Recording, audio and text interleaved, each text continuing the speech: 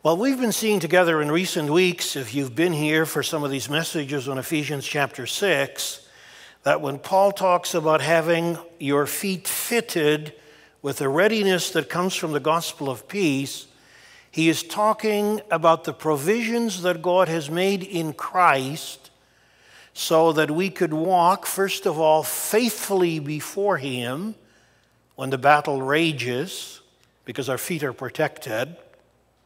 Also, he has made provisions in Christ so that when the battle rages, we can stand firm against the spirit of the age. And then we have seen still a third implication of having our feet shod with the readiness that comes from the gospel of peace, and that is that we need to be limber on our feet. And that's what we want to come back to again this morning, because important as it is for a soldier to stand firm and hold his ground, it is equally important that he be nimble on his feet and able to change positions as the battle changes. Because the nature of battle is that one moment the enemy's strategy is over here, the next moment his strategy changes. One moment the enemy is coming from here, the next moment he's coming from an unexpected quarter. And the ability to shift your posture as the attacks change is incredibly important. Failure to do that is to be overrun. Two quick illustrations, one from World War I and one from World War II. Leading up to World War I, battles were generally fought by cavalry. And you see the old pictures of soldiers storming into battle on the back of horses. Think of the Charge of the Light Brigade of the Crimean War and so on. The generals, the British generals particularly, and the leaders in World War I could not get their head around the fact that times had changed, strategies had changed, and so they stuck to the old way of doing warfare when actually the horses were being replaced by machinery. And you had an incredible bloodshed in World War I. You had the Passchendaels where thousands of soldiers got killed because the generals couldn't adapt to the changing battle. Same thing happened in World War II in France. Prior to World War II in France, General de Gaulle, who later became president of France, wrote a book indicating that the traditional position of lining your troops up to hold the enemy back, as they had traditionally done, would no longer work. Things needed to change because of heavy machinery and the nature of changing warfare. He got laughed out of court by the military powers that were in his day. Sadly, he was proven right. When the Germans came to attack France, the line of defense that France had established in their traditional way was blown out of the water. France fell to the advancing German troops in no time flat, and his position was vindicated. The same thing happens in spiritual warfare. If you've ever met up with the devil, then you will know that he is full of changing wiles. One moment he's coming in through the front door. You think you've got it figured out. You got the door locked. And while you're busy keeping that front door locked, he's coming in through the back door. And then when you go running to the back door and you close off the back door, he's sneaking in through the window. One moment he is attacking you through your friends. The next moment he's attacking you through your spouse. The next moment everything goes wrong with your car. The next moment you are depressed and discouraged and you say, what in the world is happening? I can tell you what's happening. You are facing spiritual warfare. And because you're facing spiritual warfare, what worked yesterday doesn't necessarily work today. It's not good enough to take your stand and say, I'm not going to move. When the battle moves, your posture needs to move. And even as that is true on an individual basis, that is equally true on a societal basis. And 2 weeks ago, I shared with you two major areas in which our culture has been changing, necessitating a change of posture in how the church deals with the world. Let me quickly review them. Number one, we talked about our view and understanding of the authority of our view and our understanding of authority. No longer is God's authority recognized. No longer is the authority of Scripture recognized. No longer is the authority of institutions or leadership typically recognized or yielded to. Instead, everybody, as in the days of judges in the Old Testament, everybody does what is right in his own eyes, and everybody thinks he is an expert on every subject. So appealing to authority in the way that we used to appeal to authority doesn't work any longer. The devil loves it because now he can pick people off one after the other because nobody has lived long enough to know what the outcome will be of the choices that they make. You see, that's the importance of leaning on tradition.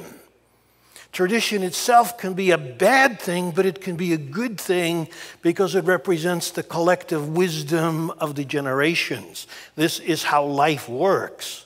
When you reject how life works, you better be sure that the new way that you think life works actually works, because by the time you find out, 25 years have gone by and the damage is incalculable. So the nature of authority and our understanding of authority has drastically changed, and then so has our view of family and gender. No longer do we believe that the human race consists of male and female who are meant to come together in family to produce the nuclear family and thus generate the next generation. Don't know if you're aware of this, but just this past week, the Ontario legislature passed Bill 28. Anybody hear about that? Bill 28 is called the All Families Are Equal Act. All families are equal.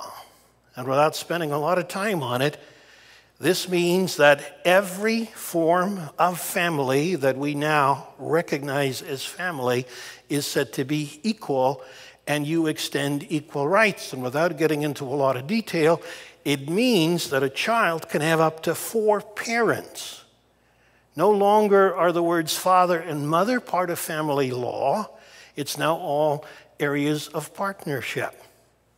We are legalizing fundamental understanding of what family is. And most of us, I bet you, aren't even aware of it. And it's put into law.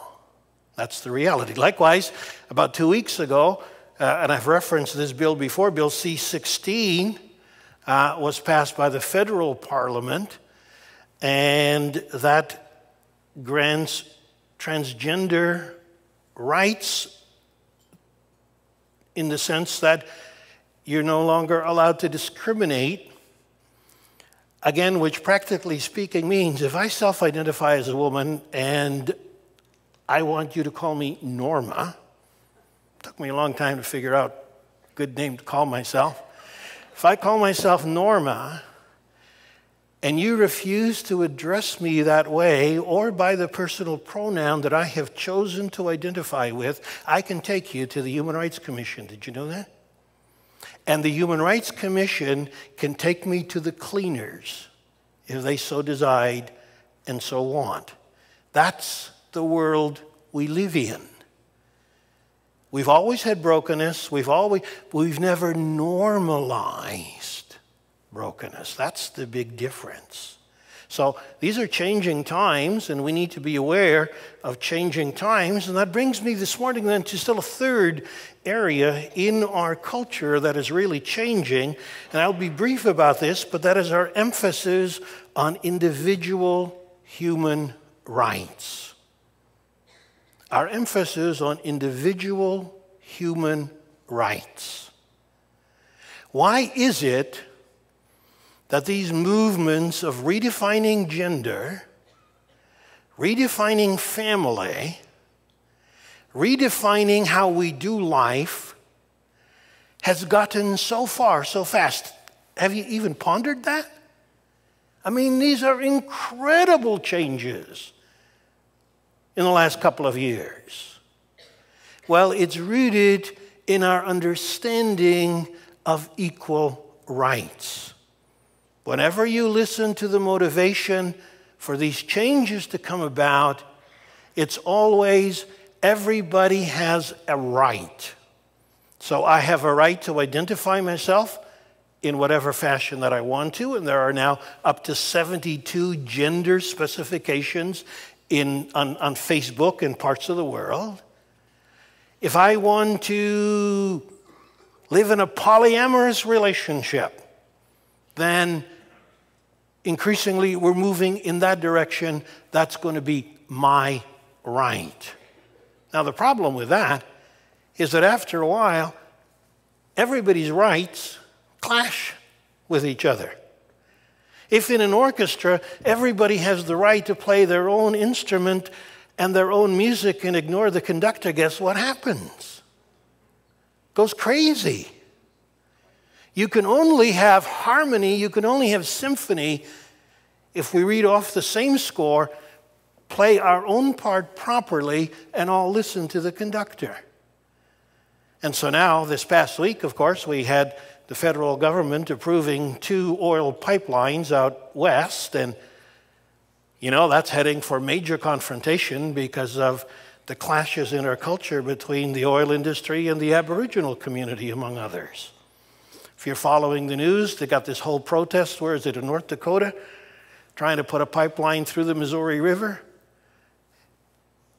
The problem is, when you take God out of the equation and you no longer allow God to define what is normal and God to define what your rights are, and it becomes all about my experience and your experience, then in the end, truth doesn't matter, and it becomes all about feelings. And if you hurt my feelings, then you're discriminating against me.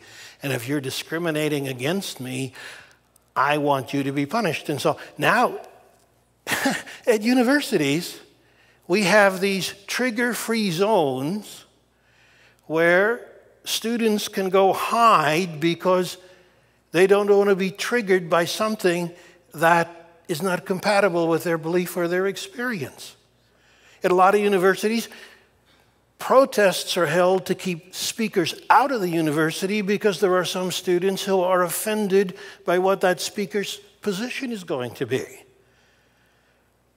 And the irony is that in the Western world, where universities were supposed to be the bastion of free speech, we now increasingly have to toe the line because somebody is going to be offended. Jordan Peterson, I mentioned him the other day. He's the University of Toronto professor who refuses to bow to the politically correct gender-bending kind of stuff. So he's a licensed psychologist. He's afraid he's going to lose his license. And I bet you he will if the pressure keeps up. So here's an interesting little tidbit of information. Oxford Dictionary every year comes out with what they call the word of the year. And that is a word that they believe characterizes the spirit of the age. Don't know how many of you are aware of this, but this past year, the word they chose was the word post-truth, relating to or denoting circumstances in which objective facts are less influential in shaping public opinion than appeals to emotion and personal belief. Isn't that interesting? Truth doesn't matter. What matters is, can I appeal to your emotions?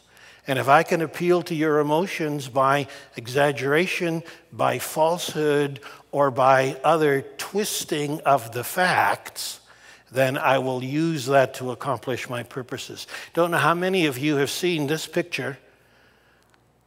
I don't know if you can see these guys. Their names are Paris Wade and Bill Ben Goldman.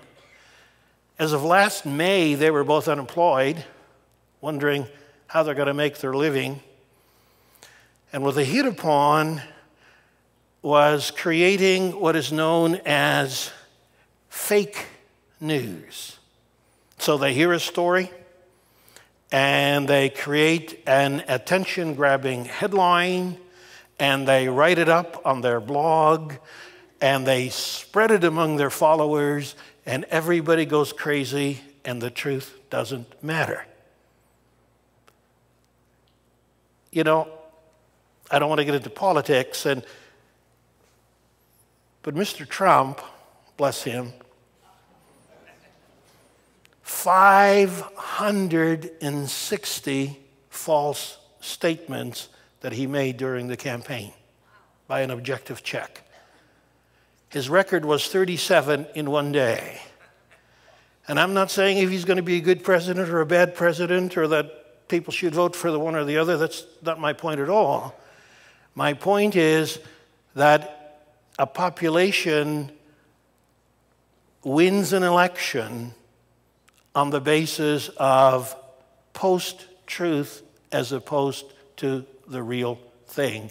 That is a dangerous departure in society. Because now the loudest voice, the noisiest person runs the show, and the freedom that the gospel has provided for us gets lost, ironically, in a generation that gets rid of God's authority, that redefines reality according to its own feel, and in the end, you lose your freedom to the politically correct people. Why do I belabor that?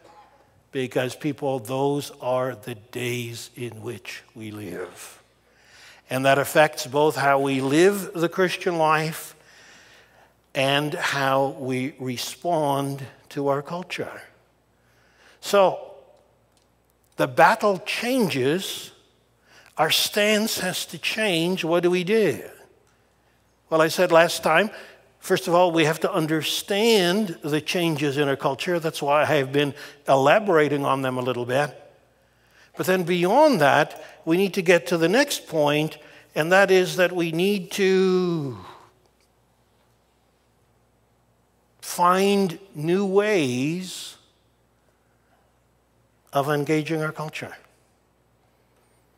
We have to find ways of bypassing the objections so that the truth of the gospel can nevertheless still penetrate beyond where people find themselves. Quick example, may not be the best one, but back in the 1930s when Bill Wilson first founded AA, the third AA step, Alcoholics Anonymous, was the step whereby, let me read it to you here, we made a decision to turn our will and our lives over to the call of God.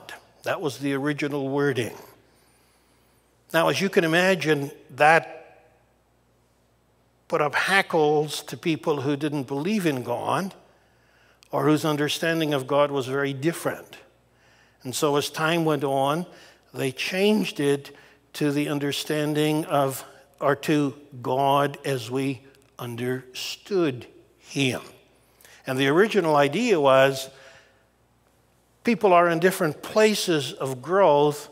Their understanding of God is different. The point was, let's not let prejudices get in the way of turning our lives over to a higher power.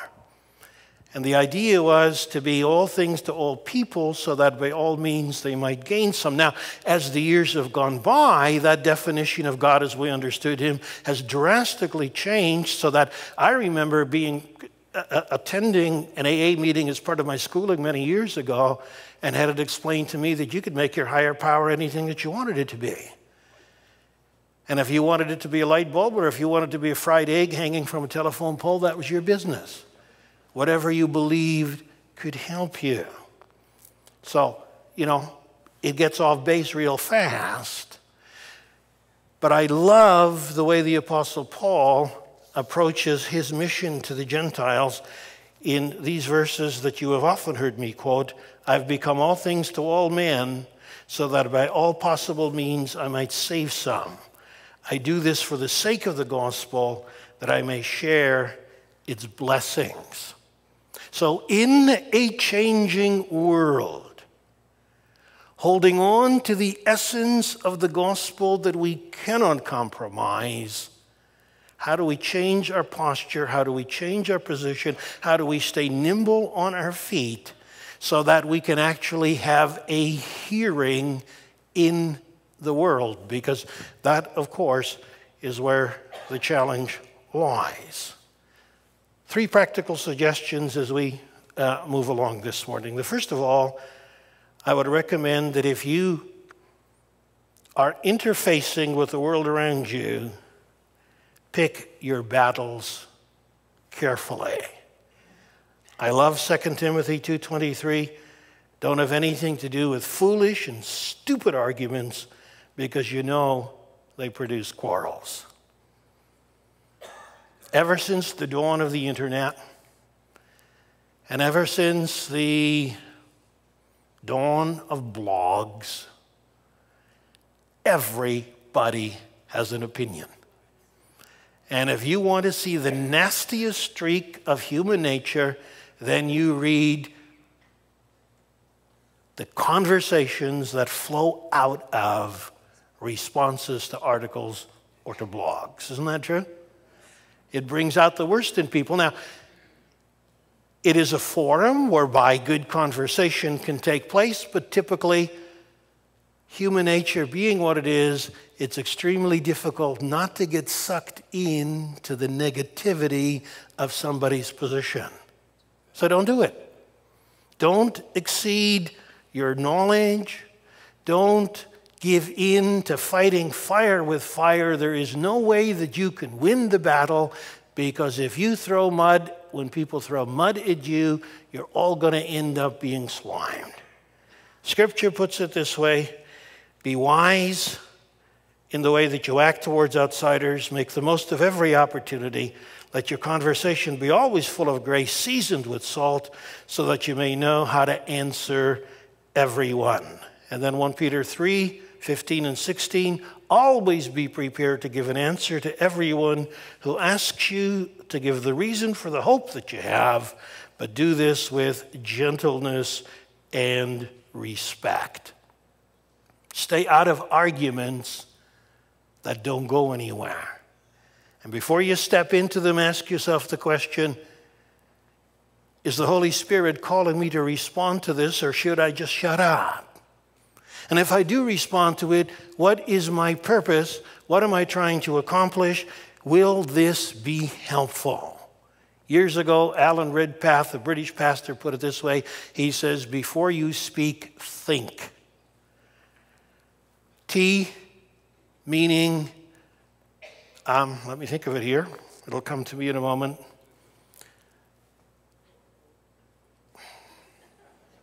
This is bad. This is bad. I didn't write this down either.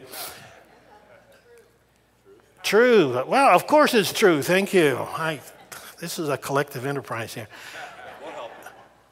The H stands for honest. The I stands for inspirational. The N stands for necessary. And the K stands for think. Simple little formula. But boy, we'd avoid a lot of needless hassles if we just ask ourselves those questions before we step into a given situation. Truth matters. Truth matters before God, and truth matters in the Christian life. And I could go on about that for a long time, but I will refrain. Second thing, step into the lives of people around you. Step into the lives of people around you. I love what Paul says in 1 Corinthians 5, 9, and 10. He says, I have written to you in my letter not to associate with sexually immoral people, not at all meaning the people of this world who are immoral, or the greedy and swindlers or idolaters. In that case, you would have to leave the world. I've talked about this before, but it bears repeating. God's people historically are always caught in the tension of two conflicting missions that God has for the church. One mission for the church is to be separate from the world, to be holy, to be a distinct people who march to the beat of heaven. The other mission that the church has is to leave the safety of that collective community and step out into the world to reach the world. Now you can see how those two conflict, but they are so at odds with each other, and the temptation is to lean to one extreme or another. And so there are a lot of Christians who say, I don't want anything to do with the world. They're dirty, they're sinners, they're immoral, they're wrong, they cuss a lot. I don't want to be part of that. And so they retreat into their holy huddle. But the result of that is they have no connections with the rest of the world and nobody that can ever lead to Christ, and no ability to communicate because they speak an entirely different language. They become irrelevant to the world.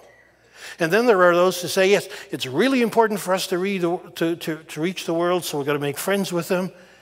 And they become so much like the world that they lose their salt and they lose their light and they lose their witness.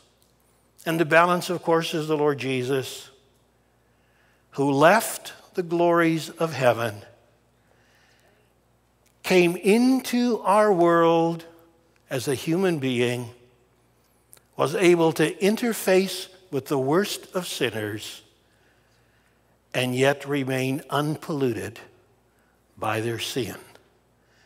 And his advice to you and to me, his calling to you and to me, is that as the Father has sent me, I am sending you. If Jesus lives in us and we're walking by his Spirit, he will help us both to remain holy and yet have an ability to live in the world so that what we have to say can be heard by them, and there will at least be some who respond to the gospel and who come to salvation. The fact that we're going to be doing 6 adult baptisms in 2 weeks' time ought to tell you the Spirit of God is still at work seeking and saving the lost. Amen? So avoid stupid battles and stupid conversations. Just don't do it. Step into the lives of people around you. And then let me just give you some practical pointers in how to do that. First of all, identify people in your sphere of influence. Here's a little chart that you might find extremely helpful. A good exercise as we move towards Christmas. I won't take a lot of time with this. If you can't remember this, you might want to write this down. But start with, here you are. Now, who are the people in your sphere of influence that God puts in your heart? So you start with family members. Write down their names. How many family members can I think of? For some, it's a handful. For others, it's an army. Depends on a lot of factors. Same thing with your neighbors. Who are your neighbors? Who are your friends? Who are the people that you work with or go to school with? Who are the people that are at church with you? And who are the people that you hang around with in free time? 30, 40, 50, 60 names, no problem at all. Now, when you name all of those names, then ask yourself and ask the Lord the question, who in this list are you placing on my heart? Is there a person here that you want me to specifically be praying for? You may already have such a person. Is there another person? Who do you want me to invest my time and energy into? Who should I invite over for a cup of coffee? Who should I share my heart with? Whose story do you want me to hear? Because you see, even while the world is falling apart and changes are happening at an unprecedented rate, it is an incredible opportunity for the gospel, because the rest of the world is just as confused as you and I are sometimes, except they have no answer. And so all you have to do is show some consideration to family, friends, or neighbors that God puts in your life. Be open to their story. And I don't know if you have ever noticed this, but people are more than ready to spill their guts. I mean, part of the culture of the day is there is no shame, so everybody lets it all hang out. Well, it's a great chance to hear, to show empathy, to show that you care. A lot of people have nobody that cares about them. Nobody that'll cry with them, nobody that'll hold their hand, nobody that will hear their stories without shaming them or trying to advise them on how to fix it. And would you please not try to fix people? I know the temptation is always overwhelming. Every time somebody shares a problem, whether it's an illness or a difficulty with a child, especially Christians are full of good advice. Don't do it. Don't do it. Because most of the time, it means you're not really hearing what's being said. So who in that whole chart, let's put it back up again for a minute, who in your circle of acquaintances does God put in your life that you can speak into, pray into, or go somewhere? Cultivate love in those relationships. Pour yourself into them. And then, third step in all of that is find ways. Let me find it here. It's not there. Find ways of connecting the gospel with the issues that people are addressing. Many years ago, I told you the story. Years back in one of the churches that I served, a young man in our congregation was working in a grocery store with a young married woman. Her marriage was a mess. Her life was a mess. The two of them began to develop quite a relationship, and he understood that this was going in the wrong direction, so he came to see me and said, "What do I do?" And I said, "Well, let me talk with her." And so he arranged a meeting with herself and myself, and I believe my wife was with me in a restaurant.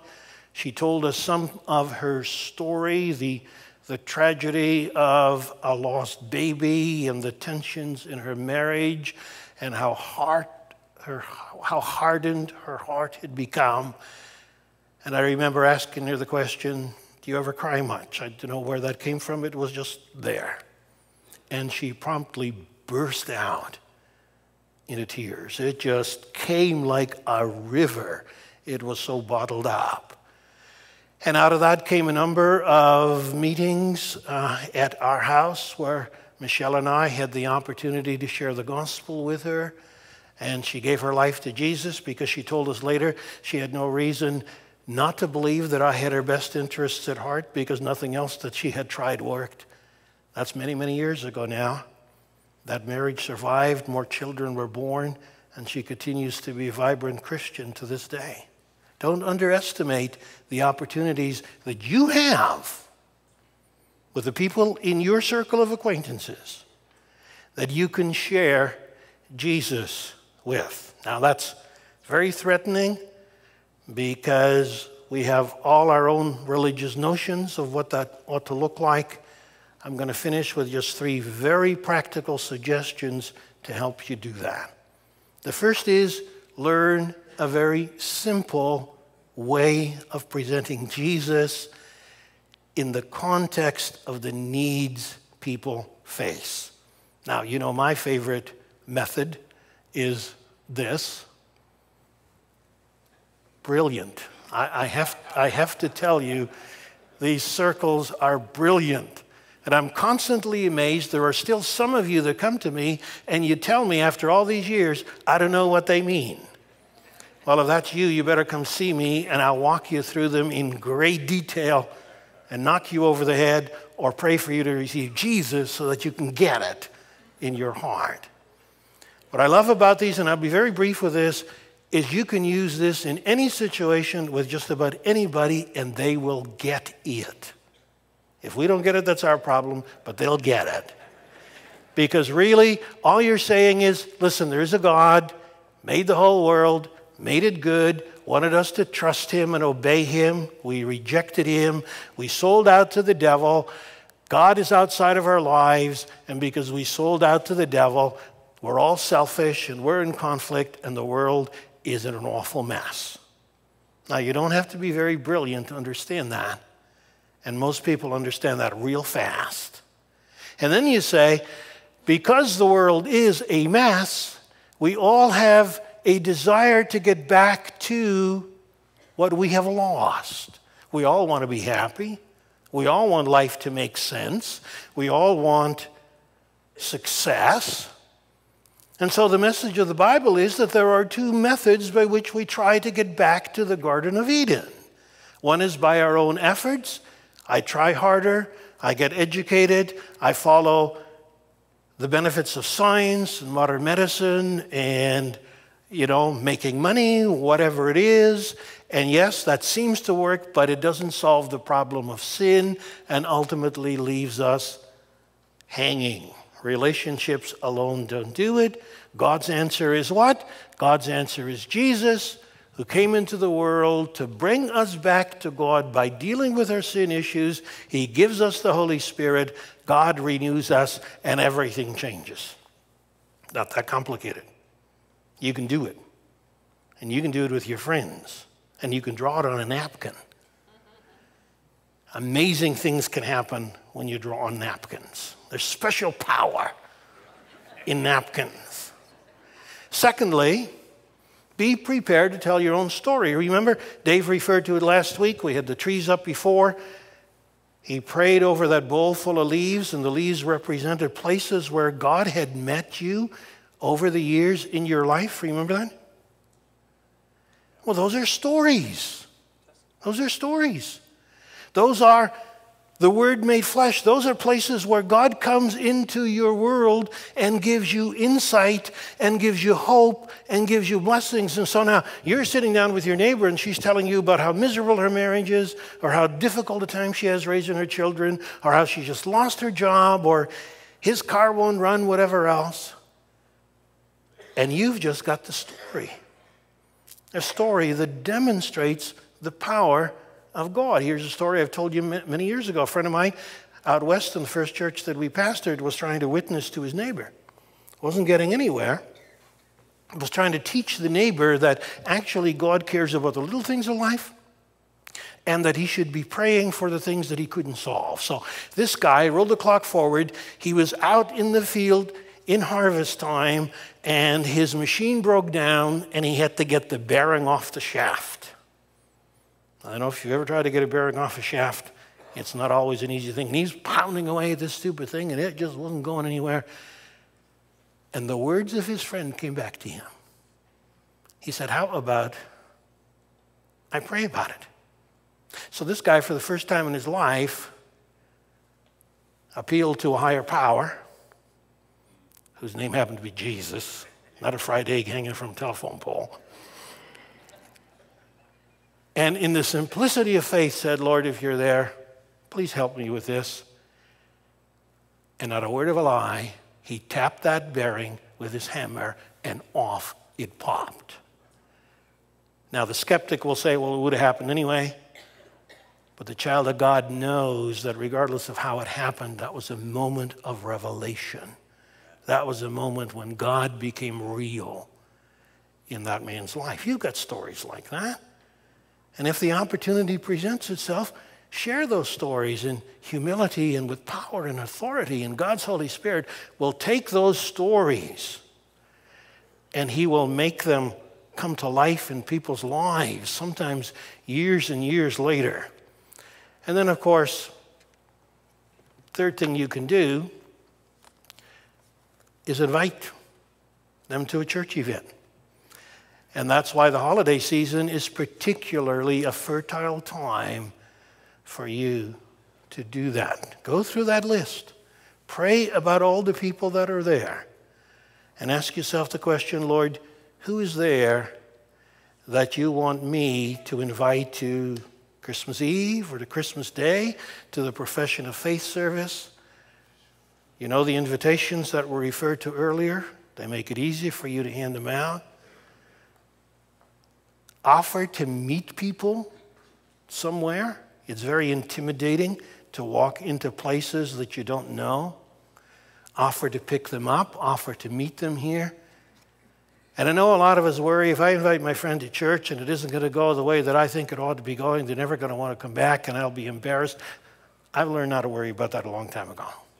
Because I'll tell you why. The elect of God will know the truth when they hear it. And it doesn't matter how it comes or how it is presented, there will be something inside them that registers. This past Wednesday at council, we met with all the candidates for Profession of Faith. Those are always great meetings, but what stood out for me in this one, and you'll hear some of those stories when they make Profession of Faith, is how many of them came to this place because they were sovereignly led here by the Holy Spirit. They drive past on the road, they see the sign, and they said, something tells me this is where I need to go. And eventually they do. And when they do, guess what happens? They meet up with Jesus. That's why prayer is such an important part of this, you see, because the Holy Spirit is already at work. He's preparing the ground. You and I are part of the harvesters. Our job is just to do our part in facilitating the invitation and then trusting that the Lord will do what he needs to do to bring people to life.